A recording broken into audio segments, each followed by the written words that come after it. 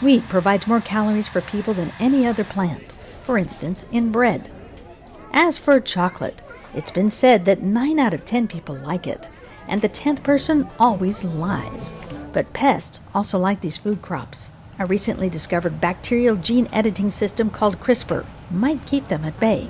Bacteria use CRISPR to snip out viral infections in their DNA. At the Innovative Genomics Institute in Berkeley, California, Managing Director Susan Jenkins says scientists are using CRISPR to snip plant DNA.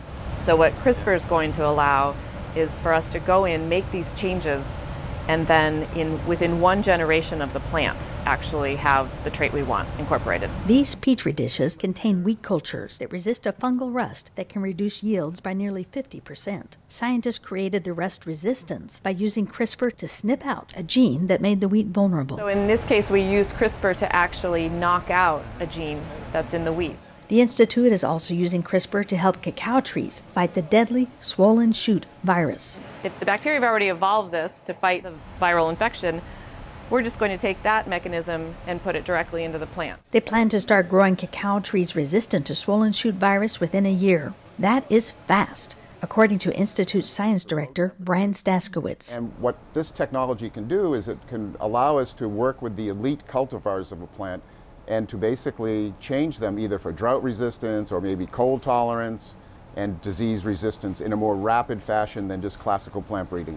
They need speed, Staskowitz says, because we are in a race. We're currently 7.9 billion people on the earth. By 2050, there's going to be 9 billion, and the estimates are that we actually need to increase food production by 70%.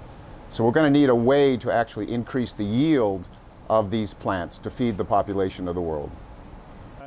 Chocolatier Eli Curtis suspects we could also increase cocoa yields by helping farmers be better stewards of wild cacao trees.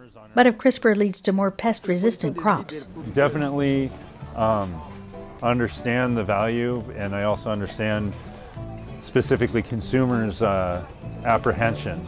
Consumer taste will have to wait until after the science tests and the field tests and the regulatory review. But if all these succeed, within a decade, CRISPRed crops might be ingredients in many things, including bread and chocolate.